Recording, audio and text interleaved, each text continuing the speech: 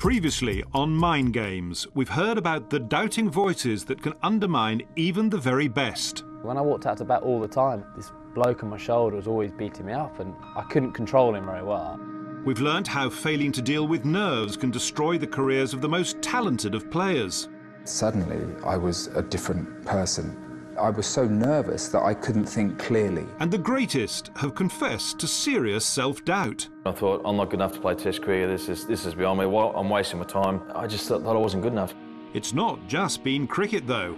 Other sports have also revealed how mind games can affect the way they perform. When you have this in check, this follows. If you don't have this in check, you can have the best physical attributes, but if that's not right, this won't follow. It's like physical strength, I suppose. You have to work at it.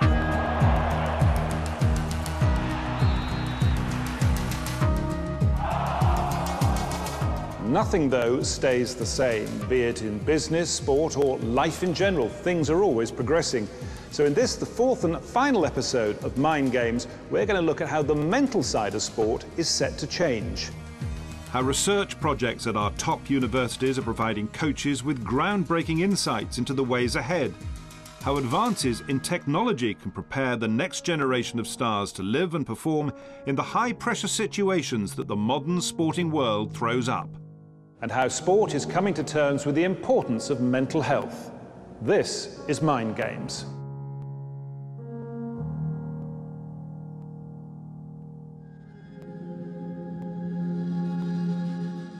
Be under no illusion.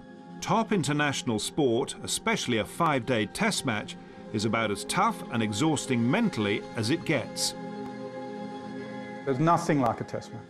For a batsman in particular, bowling is a physical thing, absolutely. You're physically exhausted by the end of a test match. But a batsman, you are mentally exhausted. And the signs are it's not about to get any easier.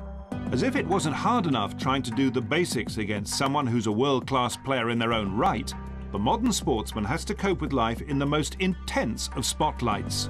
You've been playing this way for 7 or 8 years. It's all gone nicely. You've got to this level. You've deserved your chance to play for your country on this stage.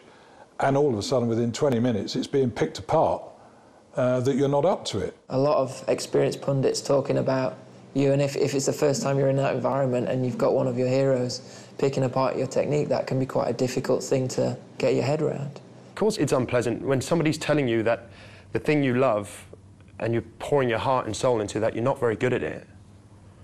That's pretty tough to take. When you're not scoring runs or you're not doing well, you stay strong to yourself and you're like, no, I'm not going to check Twitter. And then I went through phases of, I actually didn't feel the need to. But it's when people that are close to you or your friends, and they are your friends and your family and they care, and like your mum and dad are probably the worst for it, but they're like, I can't believe so-and-so said this about you. And then undoubtedly you will then check that. Identifying the sort of character who can put up with those pressures and still perform is, of course, something of a holy grail for a sports coach. One of the most distinguished nurseries for England stars of the future is the MCC Young Cricketers at Lord's. Old boys include Dennis Compton, Ian Botham and New Zealand's Martin Crowe. These days it's run by former Yorkshire fast bowler Steve Kirby, who's very specific about what he's looking for. Character's everything. Of course you need an element of talent, but when you get to a certain point, it's temperament, I suppose, is what you're trying to find. If we've got our hands a little bit cramped, that's no good. Getting those hands out and being aggressive with it, you've got more chance, haven't you? Yeah. It's superb, though, well done. I've got a Buddhism mantra. It's, your last mistake's your best teacher. You've got to be willing to make that mistake. And I'm trying to find the individuals that are not bothered about making a mistake. Obviously, if they make the mistake over and over and over again, that's silly. But if they want to learn and they're hungry about that learning, then that's the individual we're trying to find. In America, that need to recruit characters who can perform under pressure means an increasingly scientific approach is being taken at the annual NFL draft. With the 30th pick in the 2018 NFL Draft, the Minnesota Vikings select Mike Hughes, defensive back, University of Central Florida. We do medical testing, but we do 3 different types of psychological testing. And The one thing that you want to find is guys that can think on their feet quickly because the game is so fast, and can they make those type of decisions? Yep. And then how do they perform when they're under pressure? Because guys can be great when you have a lead, but if you have to convert a third down, what are you going to do? Are you a player that wants the ball in your hand with 2 minutes left to go in a game? Physical abilities, we wouldn't be talking to these players if they didn't have those. But the mental part of the game now is such a huge part of it, and those are the things that you are trying to identify, and that's something that we put a lot of time and energy into. Another area of huge importance that has gained an ever-increasing profile in recent years has been the awareness of issues surrounding mental health. Not that that should come as a great surprise, really, because without a healthy mind, mental strength is very hard to come by. It's vital, it's essential. You know, the person's ability to perform, you know, is actually fundamentally supported by robust well-being. So they have to have the physiological capacity, but they also have the mental capacity to cope with the stress and performance environment. You know, elite sport is all about coping with and performing under pressure. Nick Pearce was the England team doctor who had to recommend that Marcus Trescothick should leave an Ashes tour as his mental health imploded for the second time in 9 months. It was to be a seminal moment in cricket facing up to the issue. I remember coming off the pitch in Sydney and just exploding with emotion and tears and stuff like that, and that was it. You know, there was nothing more to be done after that point. It was taken out of my hands when Marcus came off the field in the afternoon, and you know, and there was a reoccurrence of the problem he had in India, and we sat and chatted him. Well, I didn't. I left it to the doc to sit and have a chat to him, and after a while, you know, we spoke to him and said to him, look, it's best that he does go home. Marcus's return home from the Ashes was very high profile, and that actually allowed cricket to destigmatise mental health to some extent, because, you know, it's unlike most other sports. You know, you wouldn't come home from a football match or miss a few games, you know, in your rugby calendar, and anyone would notice. But if you come back from an Ashes tour, everyone understands and knows exactly why you've done that. I've spent a bit of time with various other sportsmen where we've discussed around round tables at the House of Commons, for example, where other sports are getting absolutely zero help from unions and boards and governing people that goes on. So I guess we're lucky in cricket that we've identified it pretty quickly. I did once speak to a Premier League football manager, and I was asking about his staff, and he went through the coaching staff, the reserves, the academy, the physios, the surgeons, the doctors, and he went through everything. And I didn't use the term mental health. I said, but what do you do if you get any sort of issues with, you know, I don't know, confidence, motivation? He said, I just sell them. Oh, that's astounding, isn't it? The Premier League, you know, if anybody has any issues, just sell them. Wow. I'm going to go against everything that you've heard so far. I think they've incredibly changed. I think there was a stigma, but there is a real help now. We've got 200 psychotherapists across the country, and every single player has got access, every single coach has got access to that facility. And I think football was archaic. You know, I think there was, you know, definitely the period that I came through, it was a culture of drinking and, you know, play hard, but there's been a huge, in the last 20 years, change. One of the most consistent threads that has run throughout this series of mind games has been the debate about whether you just have mental strength or whether it can be learnt. Well, as far as the ECB are concerned, they definitely tend towards the latter, that mental strength is a learnt experience. And to that end, they've commissioned a special research project from Bangor University to try and look into and assess what actually happens when a player is performing under pressure.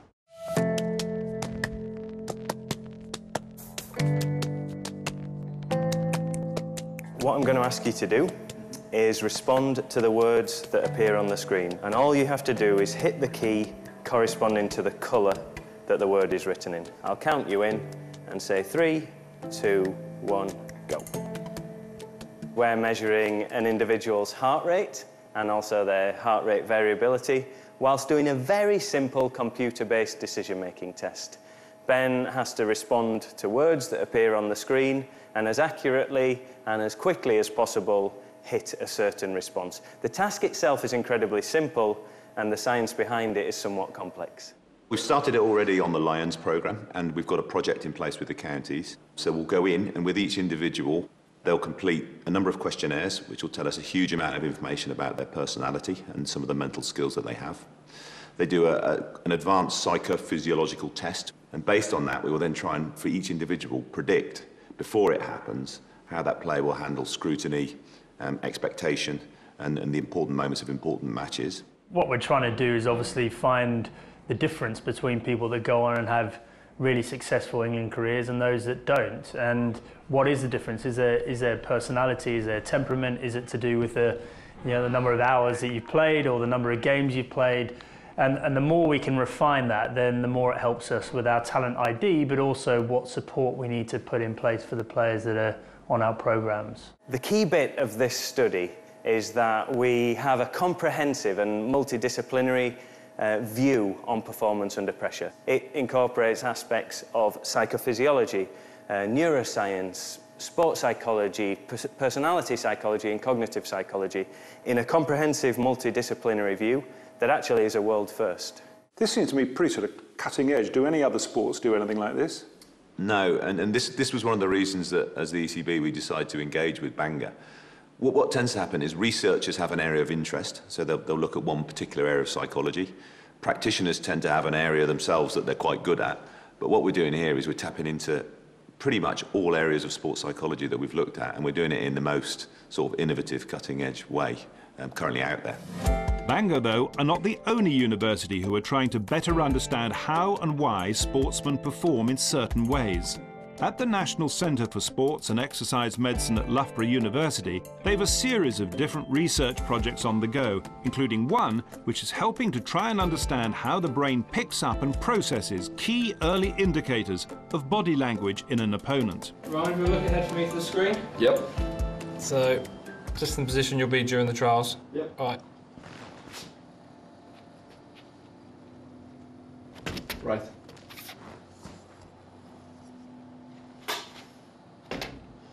I'd say right.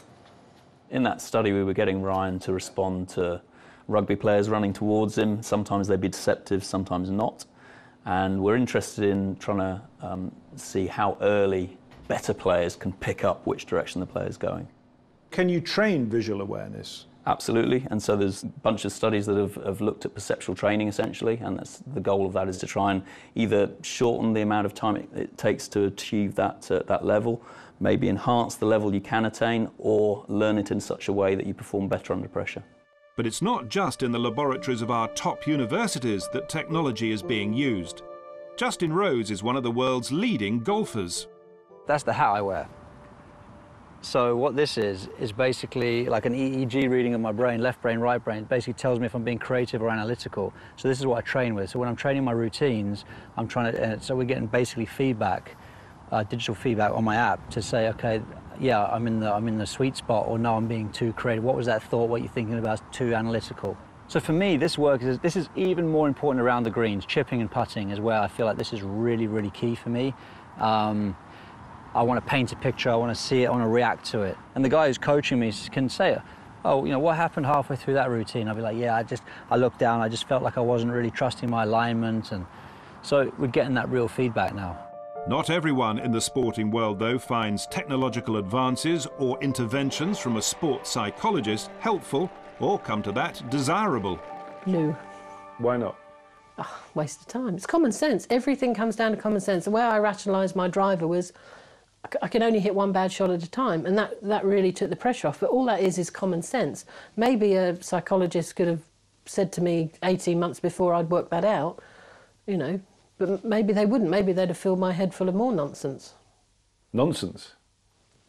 I'm old school. I don't go along with it all. I really don't. Away from the research labs, the big question is how, even when armed with all the theory, can a sportsman prepare for those critical moments when the game is on the line and it's up to them to deliver?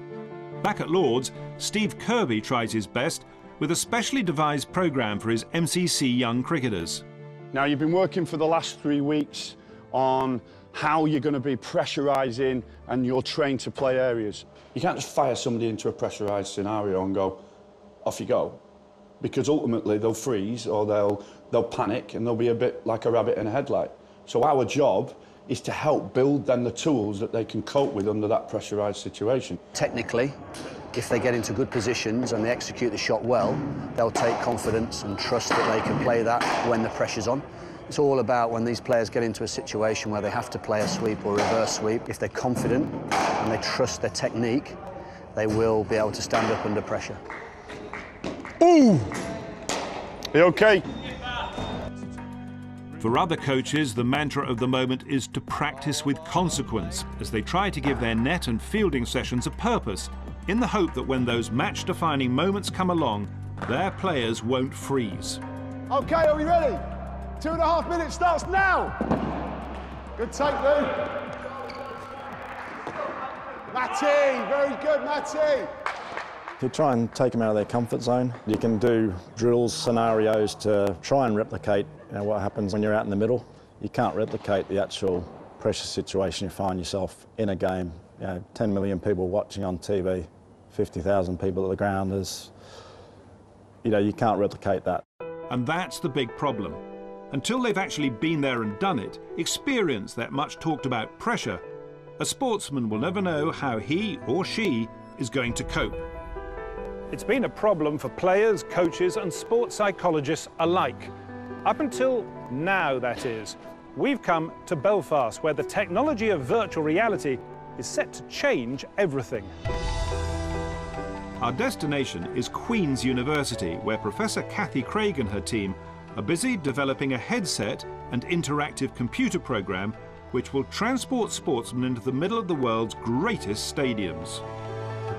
So what's it actually like to put on this headset, and what do you see? Well, there's only one way to find out, and that's to actually do it. So there's the headset on, and immediately here I am in the middle at Lord's. There in front of me is the press box. I'm going round is the grandstand, the new stand there where the old Warner stand used to be in the old pavilion. And there is a very menacing looking keeper behind me. The technology we use here is much more using what we would call CGI. So the similar type of things you might see in some films, Disney films, whatever. So we simulate movement, but we're using avatars. So we're using virtual representations of players in the virtual context. Here we go. I'm going to try and see whether I can actually score a run at Lord's. This is my only chance. I can't. Not much bounce, I have to say. So what we're really interested in is understanding how we can use technology to understand more how the brain makes decisions about action. So as you know, in any sport, what can often define a winning performance is the key decisions that players make. But we don't really understand what is it that allows a player to make a brilliant decision, and what is the information the brain can use to make that decision. You can actually see that bowler running up. You can really focus on the key perceptual information you need to read his type of trajectory, and then you can slowly learn how to face that kind of delivery.